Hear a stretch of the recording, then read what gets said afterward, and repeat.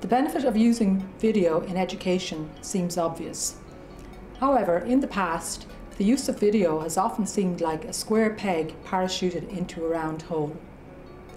To avoid a hit-and-miss approach to this project, we developed a set of videos for teaching a specific set of clinical nursing skills in one of our undergraduate nursing modules. Previously, the skills had been taught by a demonstration and practice technique. This method is very effective for teaching small numbers. However, since nursing has moved to the university, our class sizes have increased dramatically. We were concerned about the quality of the learning experience for our students and the lack of opportunity to revise clinical skills. Making these skills videos available online allowed the students an opportunity to view the videos in depth before classes and allowed for revision afterwards. So how do the students feel about this? Well, let's roll the dice and find out. What I found very useful about them was that they're available online all the time, and this is especially useful, I suppose, from my perspective, in that I can access them from home. Just the flexibility that you don't have to sit in a classroom, you don't have to be with a group of people to learn, you don't have to, it's not put on you to take it all in straight away, you know, you just can do it in your own time. So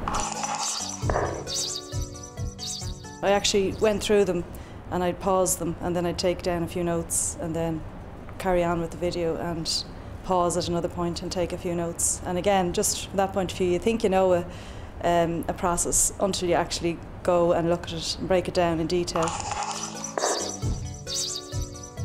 I think it appeals to different people how they learn. Not everybody learns by sitting in a lecture hall. I find I learn from seeing things being done rather than reading from a book. So learn the practical, even just the little tips of how to put the cuff on, and the fact seeing that there was other students that were carrying out the skills was great as well. It gives you a bit of confidence. I still go back and look over them, particularly when I'm on placement, because there's things that you don't incur every day, don't see all the time, do you know the way, so you might be able to go back and have a look over them. And it's very useful to be able to go back in and just bring yourself back up to speed before you go out in placement.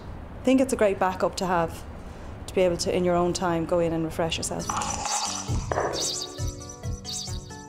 This year we did clinical skills, but we were mainly just observing them, we didn't actually participate in them.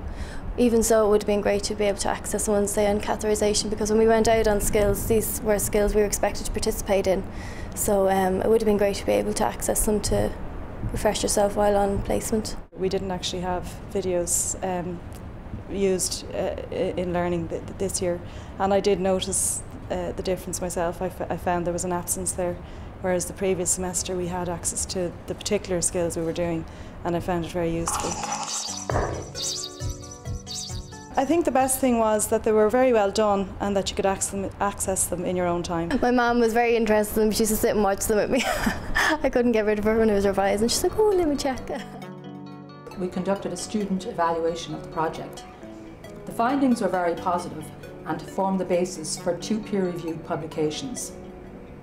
Some of the videos have been made available to all third-level institutions on the NDLR.